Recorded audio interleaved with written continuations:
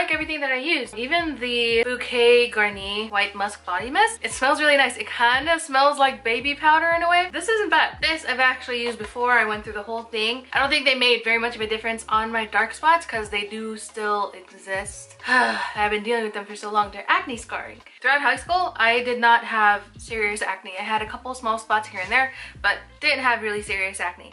As soon as I hit 18, I got huge breakouts right here and right here. This side was much worse and it was breaking out every single day. Didn't take selfies because of it for like 6 years. If it wasn't somebody else taking a photo of me because we were at an event of some sort, I was not taking a photo. I didn't even want to see myself. It was still bad. So I do still have very serious acne scarring that has not gone away. As much as I do like these, I don't feel like they helped me, but mine are really serious. This I actually really like. It works really, really well. And I wasn't expecting this to pull any more dead skin off because I just used this, but they both work. I have heard that some of the peeling gels have this additive in it that make it peel on itself. I do know that I did have a lot of dead skin going on because my skin has been peeling over the last 3 or 4 days because of some retinol that I used. So yeah, I think that this did help pull a lot of that off, which is really nice. This is what my skin looks like.